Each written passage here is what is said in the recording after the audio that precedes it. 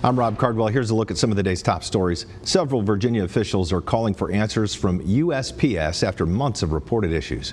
This comes after a report from the Richmond VA Medical Center that says they received hundreds of colon cancer test samples that were unusable because they arrived too late from the mail service. The tests arrived after their 15-day window of viability, some of them dating as far back as 2023, mid-2023. Lawmakers called the delays unacceptable and say they cause unnecessary stress.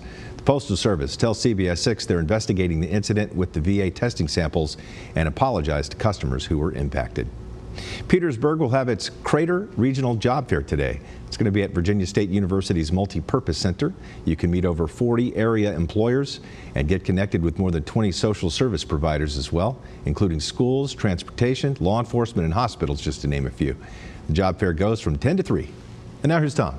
All right, thanks, Rob. A lot of clouds lingering yet today. Maybe yet a couple sprinkles. We had a few earlier, but other than that, kind of a cool, cloudy day. Some afternoon clearing. Near 50, about normal for this time of year. A little more clearing into the evening and overnight tonight.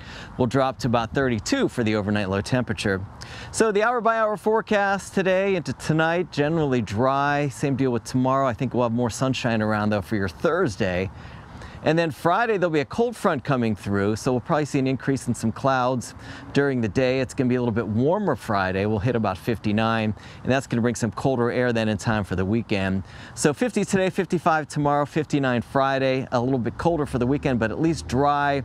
Monday, 47. I think by Tuesday, we should at least start to see a little more clouds coming in. We'll look for high then around 48, 20s and 30s then for your overnight low temperatures. And that's your forecast from CBS 6, the Weather Authority. Have a great Wednesday.